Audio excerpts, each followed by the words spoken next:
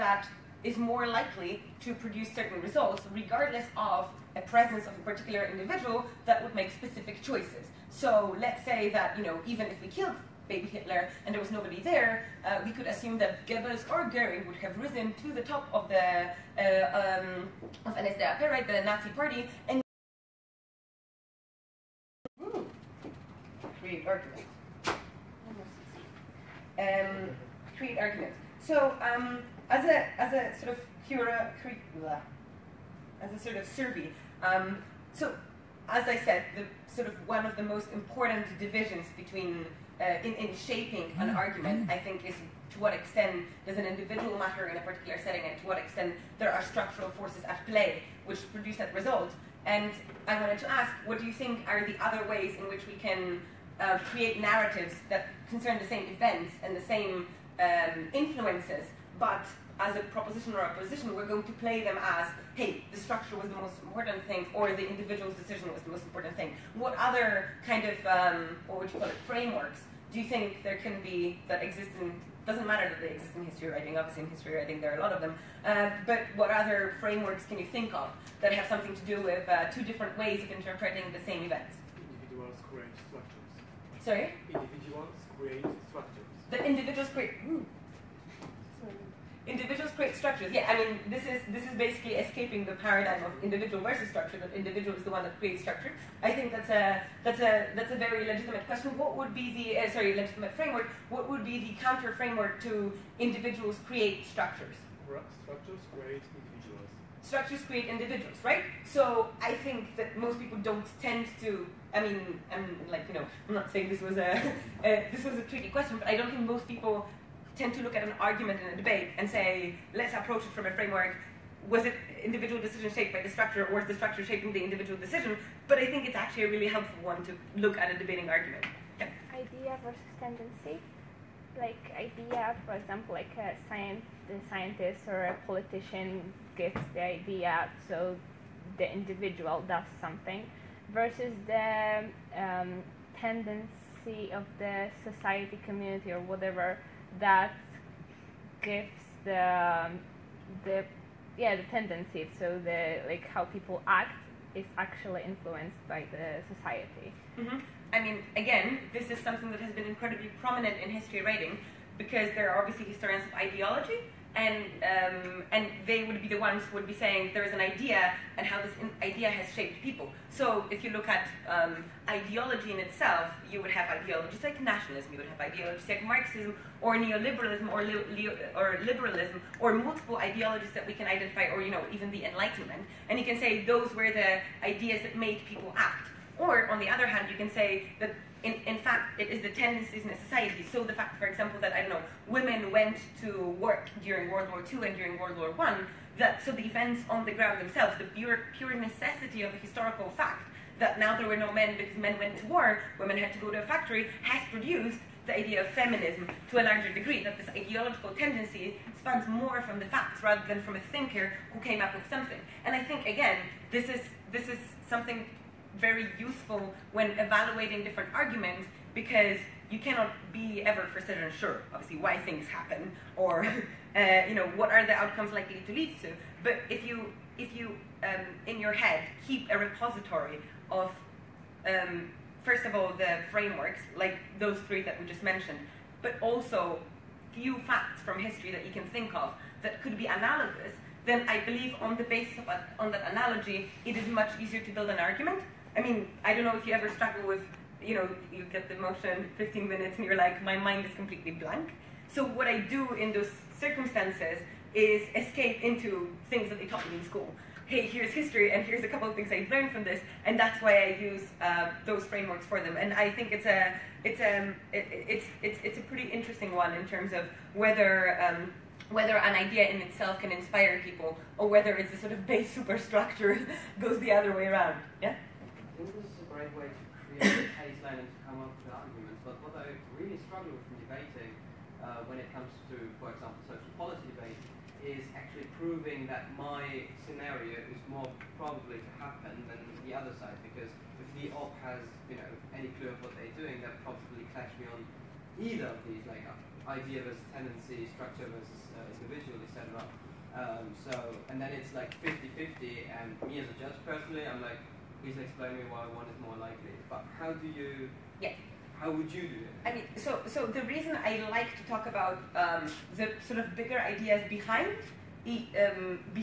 argumentation is because, from my experience as a judge and as a speaker too, what people struggle more often with is identifying what the debate is about, right? So, I mean, I'm going to move on to answering your question in a moment, but I do think it's useful to consider for a moment what is the debate about, as opposed to how do we prove once we've already established that. But in order to figure out what the debate is about and set a framework that draws the other teams into a comparison, you can win.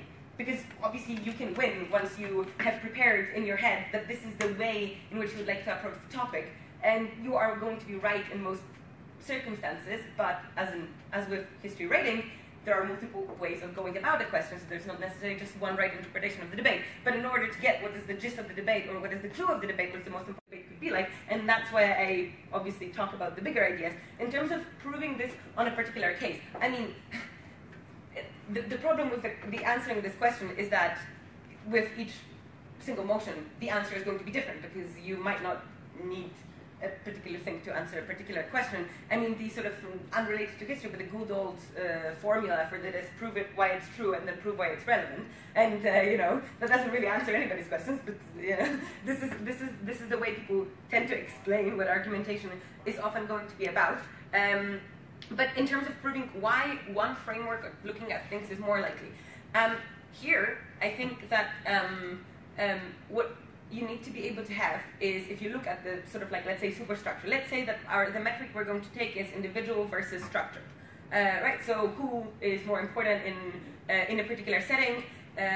Let's come up with a motion for this, where that would be useful, right? So I mean, the individual doesn't have to be an individual; it could be a country. But like, let's say, even if we're talking about you know, whether Obama as a president, right? These are these sort of old motions that I think, like, for example, we said, right, in Budapest, for example, last year, we said something along the lines of that Obama should appoint a moderate conservative to the Supreme Court.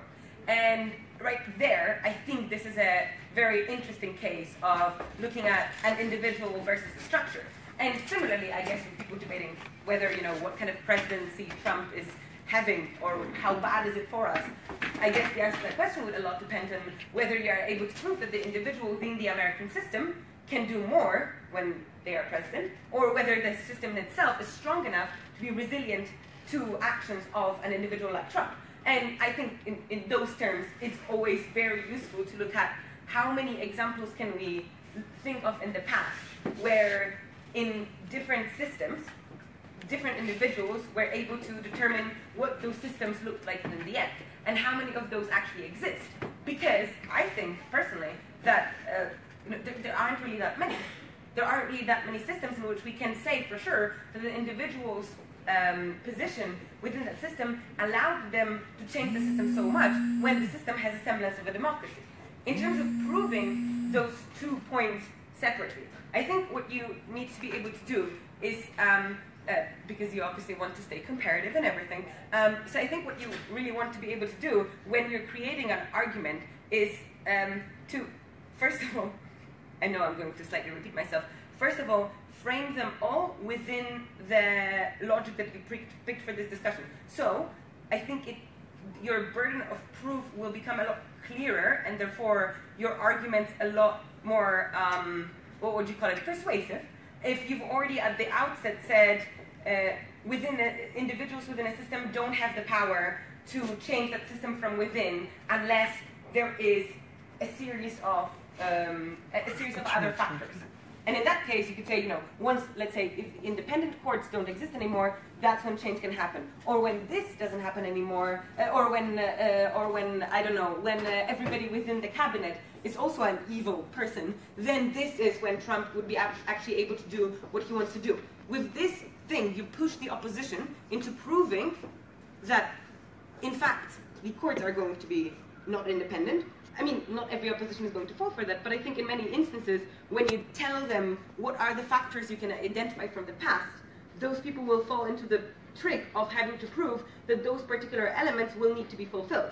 So I think because I cannot answer your question really, how do you prove something? What I can tell you is that if you frame the debate in terms of, I think, historical schemas, right? Because that's what I sort of think of it because I'm a historian.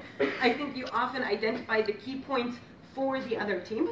And if you do that, they will be more likely to think that they need to prove those and potentially fail to do so because you will put a burden on them that they perhaps might not be ready for the moment they enter the debate room because that's not what they're expecting. So in that sense, I think it could be useful to simply name the forces or the aspects of the past that we can identify were important at particular points in time, so that when somebody else is trying to rebuttal your case, they have to deal with the weight of what you've just said as are the parameters of the particular debate. Again, slightly difficult to say what you would need to do in practice in order to be able to prove that, but I think it's a framework that personally I find fairly gratifying because I mean, there are many historians in debating, but maybe not that many, and maybe not that many really passionate historians. So most people don't tend to frame their argumentation like this. It might lose you some debates, it might win you some debates, but I think it could win you some debates because of the way in which you pre-frame the debate to be about, what would you call it, tendencies that you actually understand. Yeah. Would you only take the framework from history, or also state from which example you took the framework within the debate, or do you think this is unharmed? So I think that there's there will be instances where somebody is judging you, and you say you are relating to a particular framework that you've heard from someone about before. And that will put you at risk of saying, whatever the logical term for this, but appealing to authority. Yeah. So in that sense, I don't think that you need to waste your time because it might only be a hindrance to your case. So I don't think that you necessarily need to say that there was a framework for a particular event in the past that has, inspired you to put the same framework for this debate. But I think it could be useful to have, let's say, 3 examples where you believe there was an individual in history who seemingly mattered a lot, Gorbachev or whatever. People have a tendency to believe that Ronald Reagan ended the Cold War. A joke, but somehow a lot of people really actually believe in that. And if you have those examples that you can relate to, saying that they have pre-existed in the past and that those misconceptions have been deconstructed, then I think you could have a strengthening of your case by using a historical example. So when you say, for a long time, let's say, I don't know, U.S. foreign policy was based on a domino theory, right, that all countries are going to turn communist, which was produced by this crazy woman, and by many academics, and therefore, I don't know, Ronald Reagan invaded countries in Central America. Misguided policy and misguided attempt, but nevertheless he did that and killed a lot of people. If you now say that now we know that this has basically been a misguided attempt because the facts that came into evidence, but collected by historians obviously, afterwards were often contradictory or even revealed that they knowingly ignored what the reality was, you can say that there is a trend within U.S. foreign policy whereby presidents make decisions to ignore the evidence that exists to pursue agendas within foreign policy. And I think just saying it happened so with Iraq because America went after the oil would be a pretty standard way of saying this with a slightly more nuanced historical example, and saying that now we know that academia cannot produce an independent research that would be capable of telling us what we're meant to do. Now we know how many sectors of society were involved in such a decision, and yet the decision was wrong, that you can identify certain trends within that story that lead you towards an argumentation on a completely modern, maybe even hypothetical case of invading a different country, Syria, or anywhere else, and saying, look, here's the you don't even necessarily need to say here's the mistakes we've made in the past if you don't know them, but if you ever thought about those or were told about those, and you could identify the trends that happened within the cabinet or within the political establishment that led to those decisions being made in the past, you can quickly create arguments for why the extent to which those decisions were misguided was also is also a causal element in your argumentation. The only risk with that is that you then might be pushed to prove, or somebody might be trying to make you think that what you would need to do in this debate is defend the past and not just the future. So if you base your argumentation on the very idea, or rather if the basis of your argument is created from the past, then somebody might say, well, actually you were wrong about the past and therefore you're wrong about the future. Now I don't think this is legit, but you never know your judge, so you never know what they're going to say.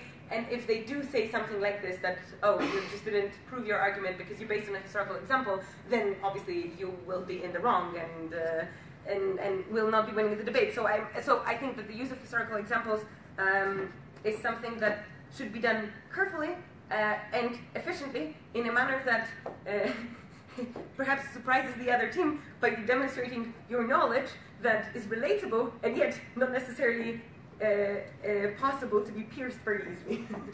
I may say it so just diplomatically, yes. So if someone does the trap or whatever you called it, that they give me the burden of proving them wrong, then what do I do? Do I just skip it and don't worry about it was a historical example, it may not happen like that? So is it all, or do I have to prove I think there are debates in which you are very tempted to say this thing happened in the past because it's the best way in which you can prove that your argument is likely to be true. Because what else can you? Sometimes you say obviously there's a lot of factors, but the past sort of indicates that these things happen. It is a possibility, and if somebody tries to contradict you on that or tell you you need to prove this, I think that the useful response for if somebody tries to nail you on your history is to say the historical example was given to demonstrate the range of factors or the extent to which that analogy has produced, the extent to which that example is analogous to the modern situation is not 100%. It's I meant 90%. The other side. Yeah, right. So if somebody so I think that what you say if somebody tries to tell you you were wrong, I don't know, Hitler never wanted to kill the Jews, then I think what you can say about that is even if you were right, we don't want to go into this because it's not the subject of this debate. What we brought this example for was so that we could demonstrate to you the range of factors that come into play when such a decision is being made, like, for example, an invasion of a foreign country. That did not correspond to my Hitler example, but you know what I mean. That right, you can use the historical past as a basis of your argumentation so that you would be able to better come up with arguments and create a clearer framework. And if your debate is slightly messy or if it's a difficult question to consider, then I think it's legit to sometimes give somebody an idea of what you're talking about by bringing in an example from the past. But as I was saying before, it's a tricky question, and I think using history is a difficult thing in debating because sometimes it backfires on you. But I think there are ways in which it can be used so efficiently that that instead of backfiring, it actually furthers your case. So that's sort of what I'm trying to do. I'm trying to say in this workshop. Does anybody? Oh yeah, go ahead. What she asked was not what to do when a person tries to falsify your example, but rather when you're the person to whom the example is provided. So you're sitting, so and somebody's saying something someone says your example, and they're framing that that you have to prove their historical example wrong. So what do you do then? Okay. Oh, okay. Sorry. Yeah. I'm sorry.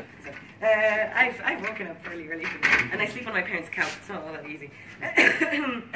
So.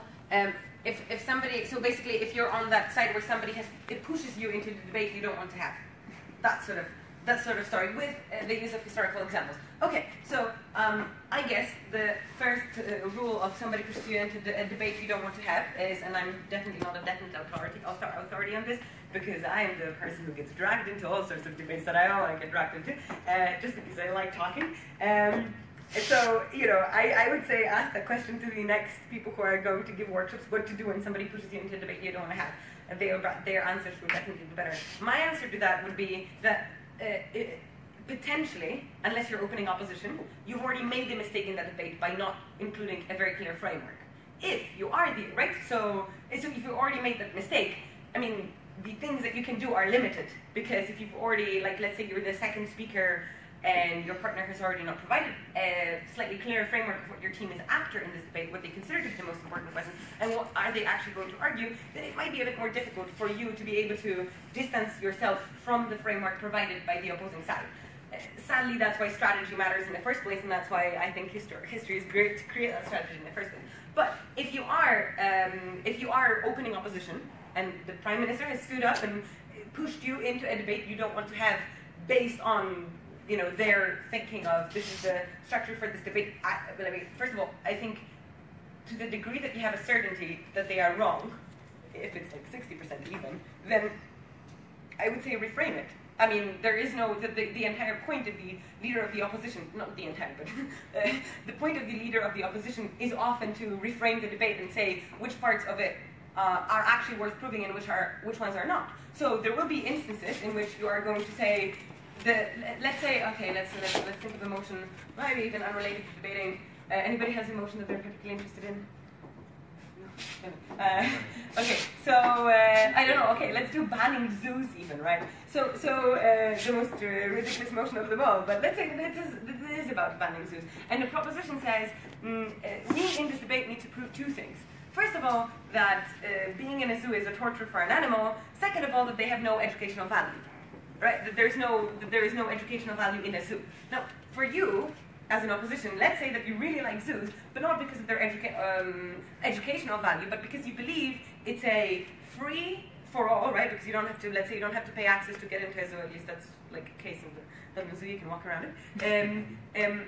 It's a recreational activity that people can have, where entire families can go. It's a way for children to interact with their parents. So you don't want to actually argue about the educational value of a zoo because you can see a picture of a tiger in a book anyway. So in that case, you are completely legitimate in saying that the framework of the proposition is wrong, because in this case, they want to make it seem like if they're the only ones defending education, like if you were not, because they're defending the educational value. And if you are not smart about this and you are trying to prove that zoos do not have an educational value or whatever because because you agreed to the framework of the proposition, then you might A, either not have the time to talk about your own arguments, or B, you might not bring about your own most important arguments and say that this is actually the metric on which we should decide this debate. So if you are opening opposition and somebody gives you two areas in which they think they need to win this debate in order to be, they need to prove in order to be able to win this debate, I don't see a reason in 99% of the cases, if you very much believe that they are putting you in an impossible position, to point that out and say that actually this debate does not come down to whether zoos can educate people, but whether we need zoos in order to be able for families to have recreational time on the weekends, and families that don't have enough money to have a happy time together. Stupid example, but the essence of this is that there is no reason why you wouldn't say that. And if somebody pushes you if somebody gives you historical, oh yeah, actually maybe that's sort of like a big Knicks thing. But if somebody gives you historical examples you've never heard of, I think that's a really interesting question. First of all, likelihood the judge does not know about that either. So unless let's say you are competing at Worlds or Euros and they happen to be in a particular country, so like Warsaw Euros, I actually don't even remember because I was running around, so I don't remember what the motions were. But let's say there was a motion about Poland, or like for sure Zagreb Euros, there was a motion about like generally ex-Yugoslavia. Now in that case, I think it's illegitimate for you to think that the judge knows nothing about the history of Yugoslavia, because people do matter prep. Prep matter. Jesus. Yeah. People do learn stuff about countries they go to for major competitions. So in that case, I think do brush up your facts before you go. Also about history a bit, and not knowing that the Yugoslav wars happened, probably illegitimate reason for discounting an argument or escaping right argumentation, like saying no, we don't need to concern about this because they invented this fact, or we have no way of knowing whether it's true or not. Because you are in ex-Yugoslavia and you should know about this, because like most people would. But if it is who was the king of Poland in the 16th century, probably nobody cares and probably nobody should have known. So in this particular setting, definitely no reason to relate to those historical arguments because the judge wouldn't know them. Best way to assess whether you need to know the history of something is not whether you know this, but if you think about an event, and let's say, okay, the Yugoslav wars, right, happened in the 90s. What happened? What is there in the 90s? Media, really prominent media already, and a lot of print. Now then, like everybody would know about this, and there's a lot of evidence, and there's a lot of interest in something like this. And therefore, you can safely assume that it's a fact that most people should be assumed to know. If it's about the 16th century Poland and whether it was a tolerant, and somebody says Poland has a history of tolerance because we didn't burn any witches, or something like this, then I think that's not necessarily something that you have a basis to judge that most people would know about, because you probably were taught that in school, and brilliant Polish National School will teach you one version of history, and that's what you will remember from this, right? So I think that the best way to answer, do you respond to something that pertains to history within a debate, is to say, how would people know about this fact, or this alleged fact from history, and whether the way in which they would know would come from a national curriculum of a particular country.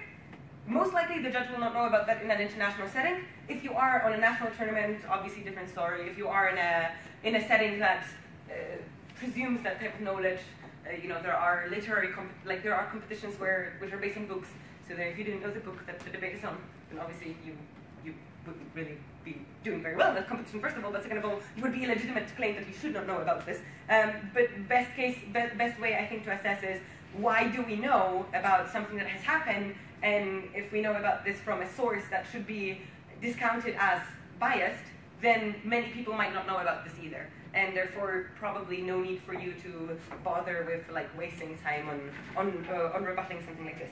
Yeah. Anybody has any other questions? With attendance Q&A session. Actually, I'll check what time. I don't know how I'm doing with my incessant talking. Oh, okay, so maybe very briefly, because we did Q&A first. Did anybody study nationalism and theories of nationalism?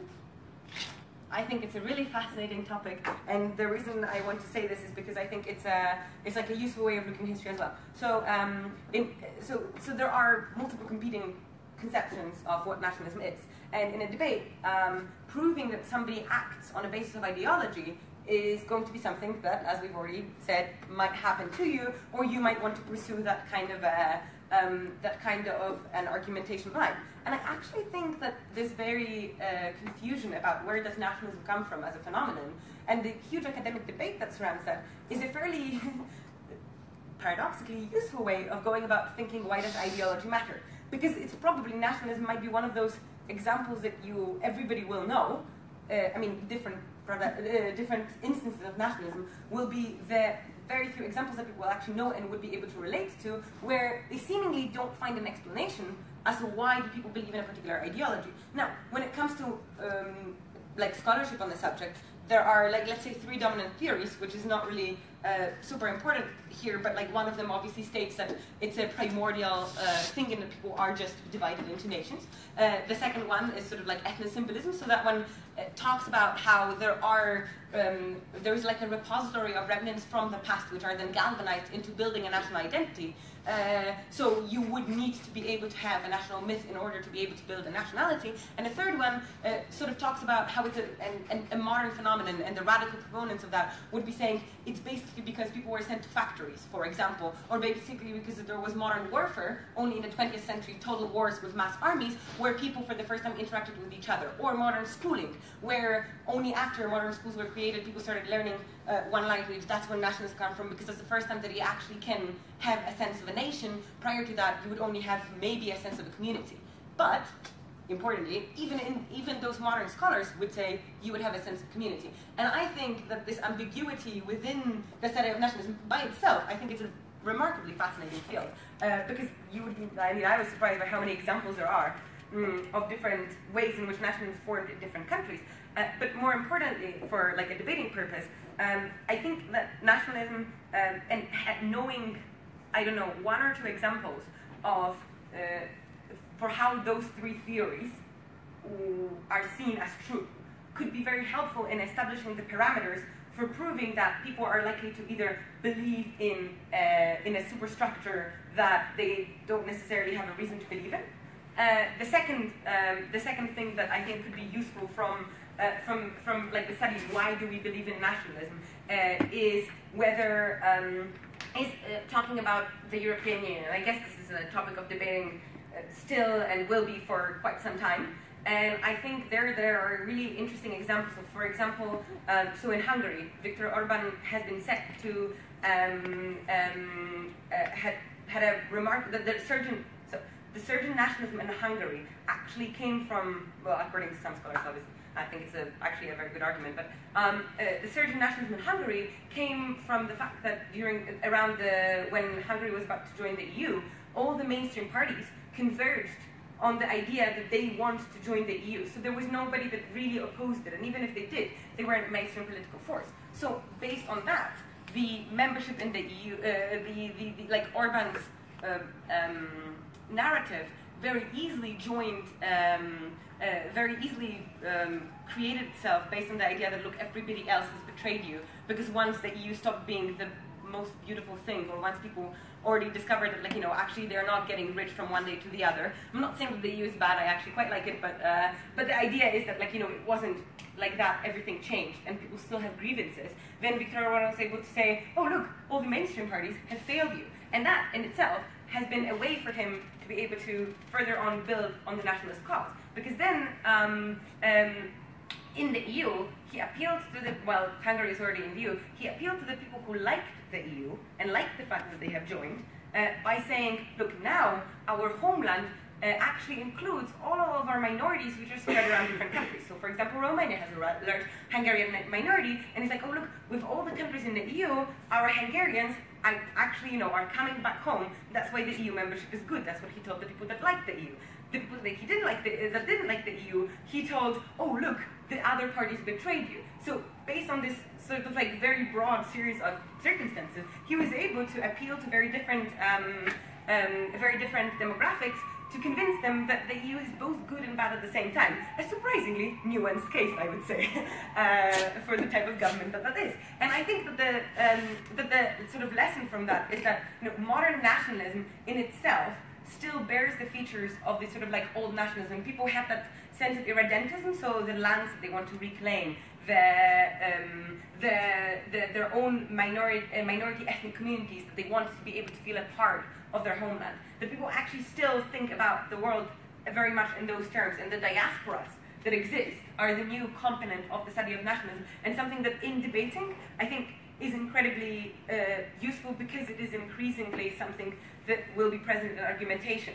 With more people migrating around the globe, you will continuously have those diasporas, and looking at how world leaders construct the narratives around, hey, what do we do about the fact that we need to either, you know, defend the Poles in Great Britain after racist attacks on them, or what we need to do in order to be able to protect our minorities abroad, and what kind of structures it necessitates for the modern world, and why that means that they wouldn't want to get rid of the EU, for example, right, in some sort of a debate, because that's the best way they can argue for the defense of their minority abroad. Something that people care about because they're still nevertheless nationalists. I think those trends within sort of like the academic study of nationalism can be really useful for creating debating cases that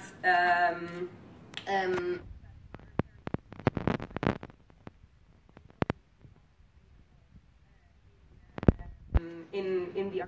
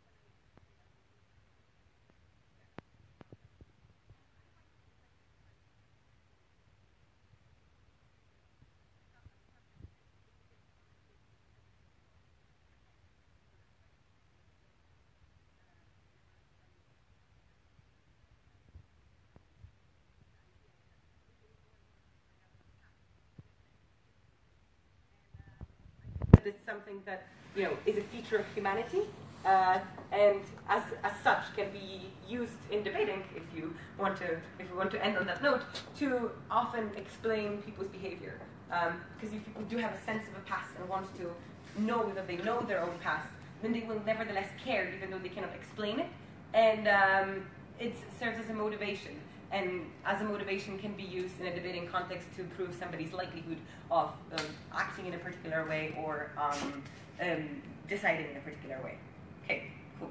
That was a very soppy speech at the end about debating. So if nobody has any questions, which is fair enough, I will conclude my sort of workshop about history. Since we still have like 8 minutes, Oh, yeah, then sure. maybe you can turn to the monumental part as well. Oh, monumental. Yeah, sure. It's another question towards what we just talked about. I mean, mostly in Europe, or basically all around the world at the moment, there are a lot of parties rising that use nationalism for their right-wing populist ideas. While I can see the empirical evidence for it, I kind of find it hard to explain what reasons there are for this particularly large group of people actually behaving in such a way. Do you actually know, or do you have any sort of mechanisms as a historian that you could provide? Yeah, so I mean, so the reason, so as a historian, right, depending on what kind of historian you are, you would approach it in a different way. Let's say that this happened in the past.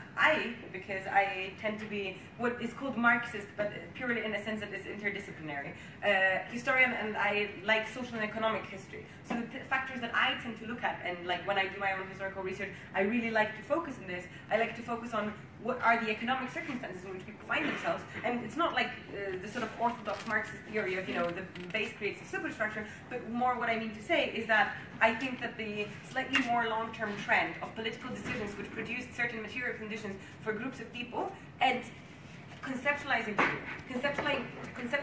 culture as a material component of that is probably useful, right? So whether material conditions together with a distinct cultural identity can produce a different result than material conditions themselves, right? I think it's a legitimate question to have, because if you look at so to get an example of this, if you are a disgruntled French voter, what you were taught in your history curriculum was actually I know the least probably about the French history curriculum because I don't speak French, but you were probably taught a lot of not necessarily hatred, but you were taught this very complex history of France and Germany being very intertwined. So many wars, and yet so much cooperation afterwards. So you would have that sort of like Western backdrop to your education. Then you would have the imperial French history about the minorities. You would have also the history of how the French Revolution and Napoleon, and these will be the primary factors based on which you shape your worldview of what France is meant to be. And I think this is really where the sort of interconnection between those between the material factors and the cultural factors happens. So if you are not French, you will not have gone to a French school. You will not have an idea of what France is supposed to look like based on the things they taught you in school. You would have a very different idea of what France is meant to look like. I probably don't have a very particular view of this. Even if I do, mine would be more like, I'd like it to be a democratic state, yada, yada, yada. Those things, that's what I'm going to say.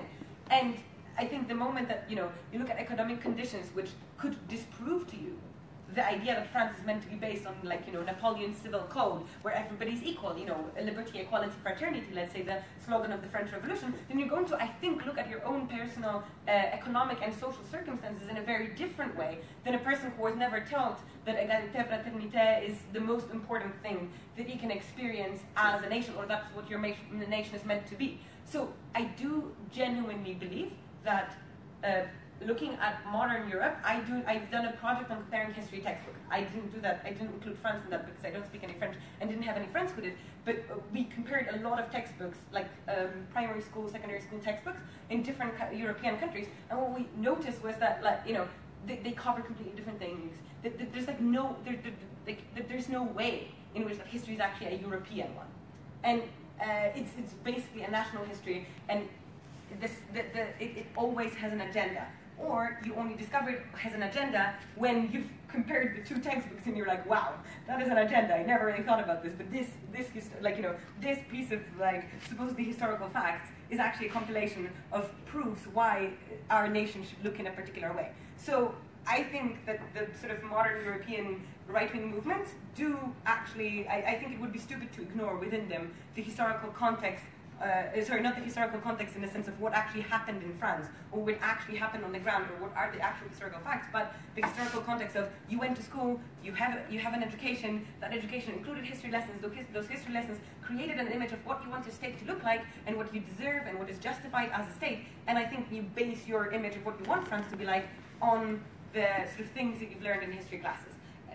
I have no proof of this, obviously, because I don't think anybody can really prove this, but I think that you can, based on this, construct a lot of narratives about why people behave in certain manners, and the way in which they imagine their community based on key characteristics they were given from a history textbook. And I obviously think that it's very largely compared now to actual living conditions, and the first basis on which you decide that the story you were meant to live is not actually there for you is based on that comparative between the history textbook and what happens around you at this point in time. But, that's sort of my view in this. I don't think, there's definitely a lot of much better explanations for this than what I just said. But yeah, I think so, there's one. I don't know, does anybody disagree with me? Because I don't know if I'm like either talking too fast or saying things that you already know or saying things you don't care about. It's not about disagreement, but I think that it's a very interesting perspective of how we look at the rise of nationalism, where we just only cultural perspective and how cultural historical background is the key causal thing why nationalism rises, because I believe there are like 5 other much more important factors, but that's like just an issue of debate, and I highly understand your perspective, and it's a very interesting one, so I'm just very curious. No, I mean, like, I genuinely think there's a lot of other really important factors in that, and I would never sort of want to, flatten the story into saying you're taught history in school and therefore that's how your life looks like. I think that would be naive, to say the least. But I do think that people tend to sort of ignore the part where you go to school and that school gives you an education, and the scholars of nationalism who said modernity is the most important factor in creating nationalism, and the ethnosymbolists, the ones who said you need to pass, but it also happens in modernity. I think that basically what they were hinting at was always saying you have that repository of the past, an image that exists back there, and even if it's fake, it can still be the basis of your identity, because it doesn't matter whether it's true or not. What matters is whether the modern standards which needed you to be a unified nation, speaking one language, being able to fight in one army, being able to go and die in a field just because you had an idea of a nation, whether those things were strong enough to convince you in the 1920s and 1930s, and 1940s really more, right? But 1910s, that doesn't really exist, but First World War and Second World War, these things were able to convince you. It wasn't always that you were forced to go to the army, you also were convinced.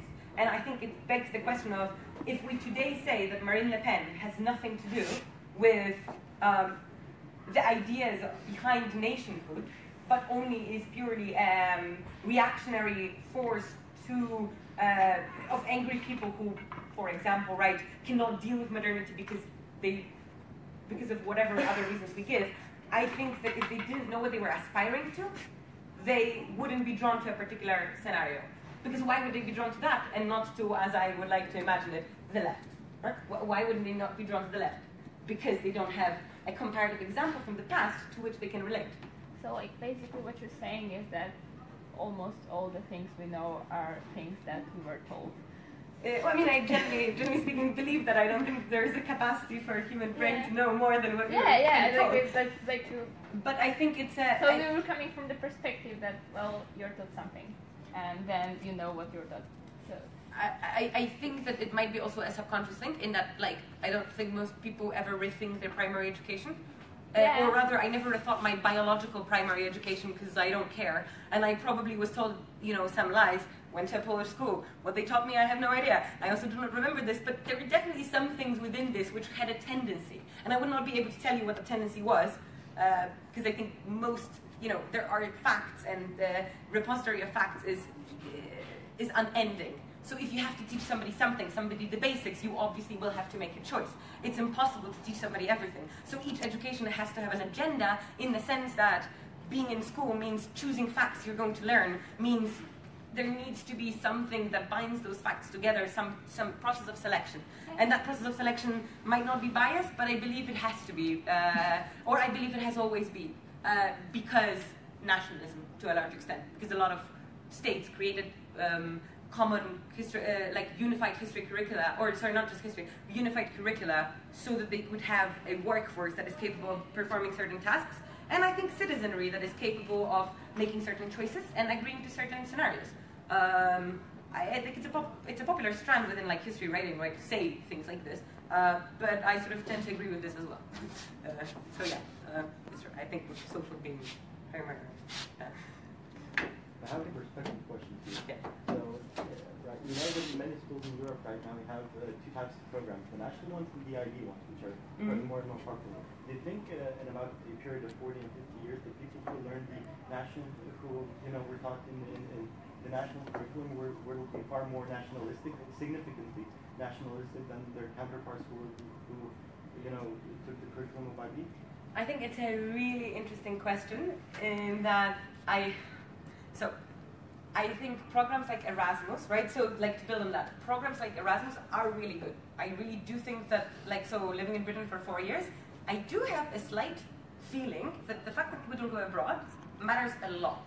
That they don't go abroad in order to see other cultures and see other places. It's not a thing that we do a lot. Erasmus is not that widely available as it tends to be in Poland. I also don't know necessarily whether it's actually that available, but my images of education in Europe, that programs of exchange are a bit more common in continental Europe than in Britain. And I think it does matter, right, in terms of creating this perception.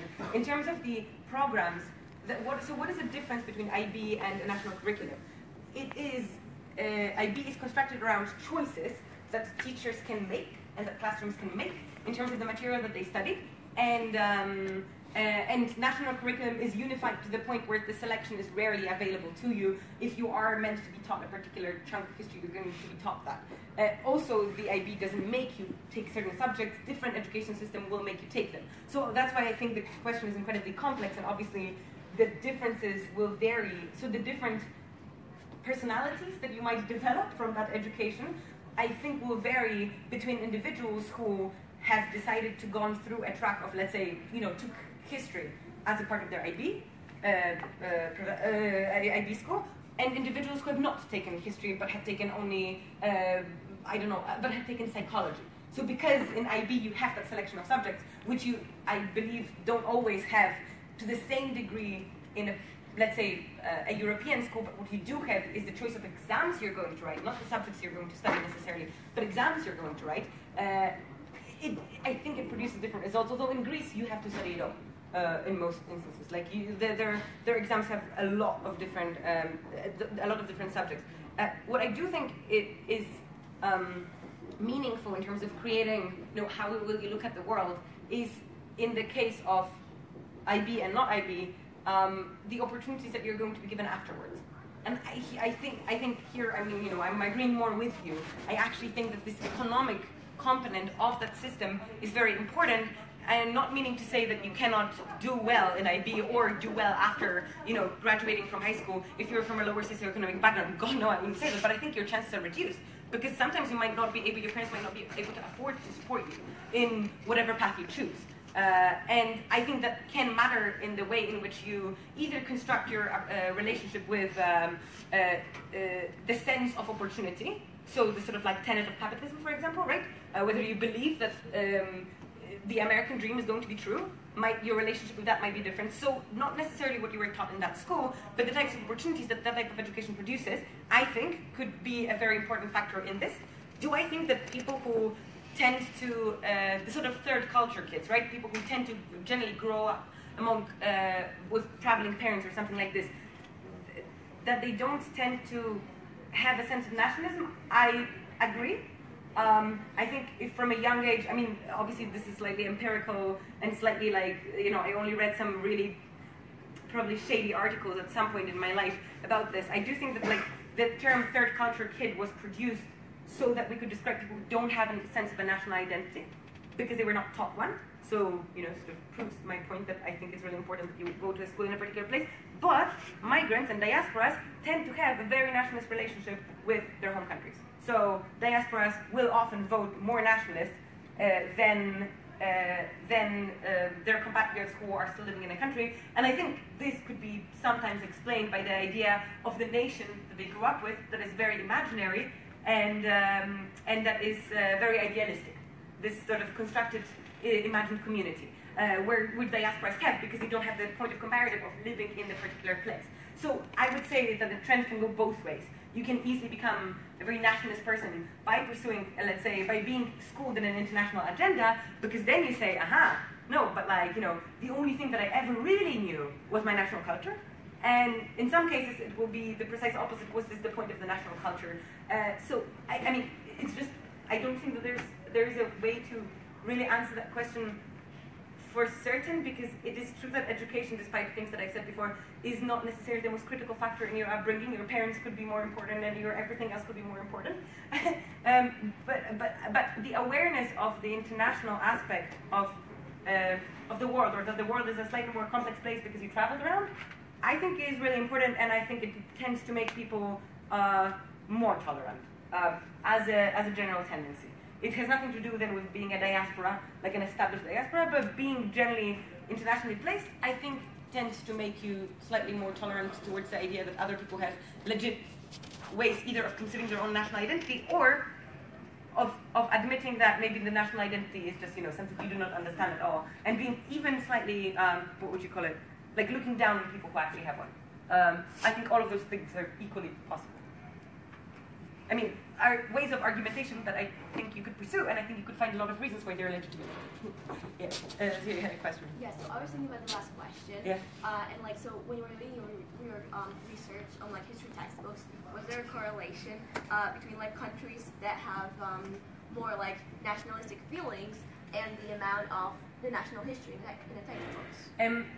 I mean, first of all, this is this was me undergraduate student wants to talk to my friends and compare the textbooks. No, absolutely no, what would you call it, objective value in that research, in that I cannot make any claims that actually would be real, because I never had any money or time to be able to actually conduct research properly. I do think that there are some studies, and if you are interested in the Balkans, there's this foundation called Center for Democracy and Reconciliation in the Balkans, which is a fantastic charity which produces common textbooks for a couple of countries in the Balkans. They're available in national languages, and they have headquarters in Thessaloniki, and if you were ever interested, I do have the copies of their textbooks, which are the supranational textbooks that they created and they're trying to implement in schools. Obviously, that charity also produced a lot of research into what are the textbooks that currently exist. I would say two things about this. I don't think that there is an extent to which national history can be measured how much there is of a national history, because as an individual, how would you ever assess the extent unless you have a point of comparison? And depending on the size of your country, the important events that happen within this, what are you going to tell a British person who has studied, which is actually, in fact, largely not true. I could talk about the British education system, which absolutely has a fascinating way of teaching history. But let's say that the British curriculum no longer is a sort of imperial curriculum, but it used to be. But now my question is, how can we condemn people who sort of taught the imperialist curriculum in British schools if, in some weird sense, in some disturbing sense, Britain was an incredibly important country in world history? There was just so many things that they were instrumental in. So teaching the national past in that sense would, in that context, somehow seems a lot more justified. What if you are Andorra? I don't know, not sure you have one. Probably that was really offensive, I'm sorry. You probably do, I just don't really know much about this. But you won't be able to make the same sort of claim. So I don't think you can actually measure the extent to which the national past is a national past with an agenda just because it concerns your nation. But I do think it makes a difference. The two things make a difference in terms of the level of nationalism experienced in a particular country is, I think, the extent to which historical discourse features in the political, historical realm in general features within the political discourse. And I think that often has roots in how much value there is placed in the educational system on the history curriculum and how much of it is important. And I do think that, you know, the stuff that we didn't actually get to talk about, but the public commemorations and the sort of, what would you call it, reinforcements of that historical past that you've studied in school, how many of those exist in a society? Because there is a difference between, you know, going to school, having your history taught to you between the ages of, let's say, 6 and 12, and then you can drop it. And then even though it might have been the most nationalist agenda in the world, you could have forgotten it all. But if you live in a country that also commemorates that past regularly and devoutedly, then I think the chances of you remembering what you were taught at school are a lot more higher. I'm not saying that all commemorations are wrong, but they do tend to reinforce the idea that the past matters and that you should have a relationship with it. So I think that nationalism in a sort of modern sense cannot exist without that repository of historical facts that you were taught at some point, but I don't think the textbook in itself can determine fully the extent to which you could predict, let's say, what kind of nationalism will you experience in a particular country, or to what extent will you experience a nationalism in a particular country. I think that the factors there at play do generally discount the idea that a very nationalist curriculum will produce a very nationalist nation. I don't think that you would find a correlation like this, but again, you know, non-authoritative research, not sure about that at all. Well, actually, interesting question. We'll try to find out. Probably impossible, but it could be. So thanks. I'll look into this. Does anybody have any other questions? Okay, I think I've talked more than an hour. But I'm glad you're interested in the history part of this. I do think that regardless of the fact that some of it doesn't seem like it's useful in debating, it actually is. I think considering those questions and the narratives or the ways in which we can construct responses to questions like this, I think that they are basically a very useful thing to know, or a useful process to engage in when then engaging in a debate. Personally found it useful. Not sure you will, but you know, never know. You've only wasted an hour of your life, so worst case scenario, it's not too bad. But yeah, it was fun talking to you. If anybody wants to talk more about history and nationalism in general, then you know, anytime, I'm always happy to talk, very clearly. And I leave you to the next workshop because presumably Verti is here to deliver it. And yeah, no. And good luck in the tournament and have fun, most importantly, obviously.